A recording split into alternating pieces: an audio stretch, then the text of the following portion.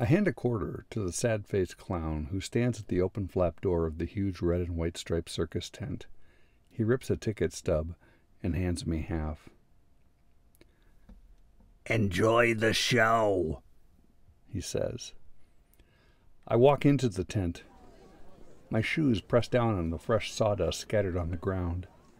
The trail ends at the base of the metal bleachers, which surround the oval-shaped performance area on 3 sides. I climb the bleachers and find a great seat about halfway up. I sit down and take in the scene before me. The huge red and white canopy ceiling hangs about 300 feet above the ground. The fabric billows in the summer breeze. The 2 huge wooden poles reach up from the ground to greet the canopy and hold it up in the air. An acrobat platform is near the top of each pole. A tightrope stretches from one of the poles to the other. Far below the tightrope are 3 rings that are painted red, white, and blue. They're spaced evenly across sawdust-covered ground. The bleachers begin to fill. Young mothers and fathers corral their children who are hopped up on candy. Under the controlling watch of their parents, they try to sit quietly, bottling up their energy. "When is the show gonna start?" Be patient. Soon, soon. Old people fill the seats too, their skin wrinkled and weathered. Men in baseball caps and button-down shirts, and women in smartly ironed blouses. They sit quietly, having small conversations between themselves. A spotlight shines from above down onto the center ring. A drum roll is heard over the loudspeakers. A large, barrel-chested man with a black handlebar mustache, wearing a red coat with tails over white pants and tall black boots, bellows into the microphone. "Ladies and gentlemen, children of all ages, it gives me great pleasure to present the most fantastic show on the face of the earth, the Farmer and Haber Family Circus!" A small circus band launches into a jaunty march. The second the music begins, the flaps of the tent fly open and the grand parade begins. The first group of performers in the parade are the acrobats.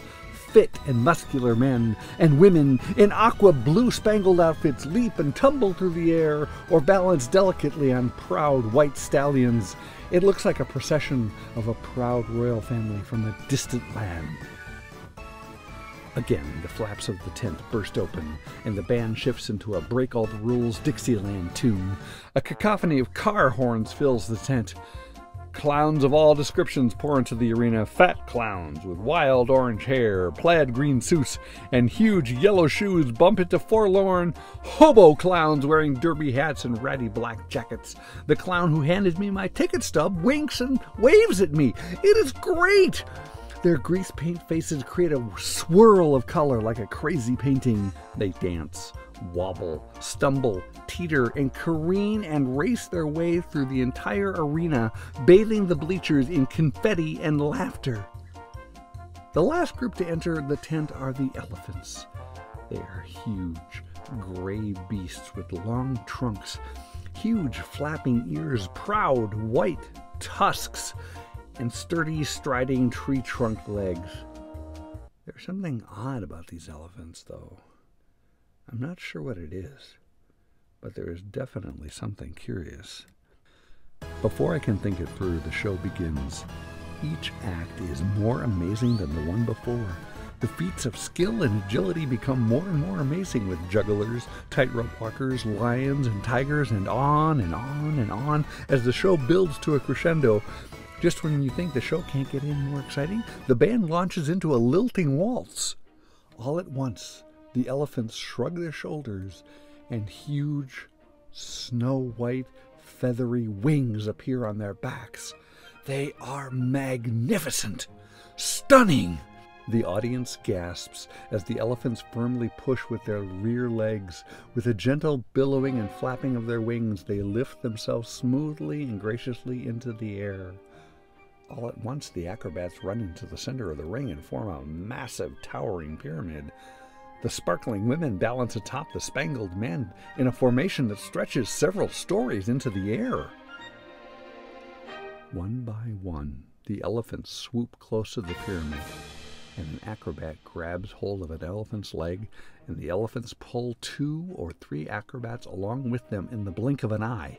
The pyramid is gone, and the elephants are transporting their passengers with the grace of ballet dancers and the speed of fighter jets.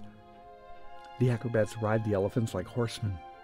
The clowns frantically run across the ring. Some of them take slapstick tumbles into the sawdust where an elephant swoops low and buzzes them.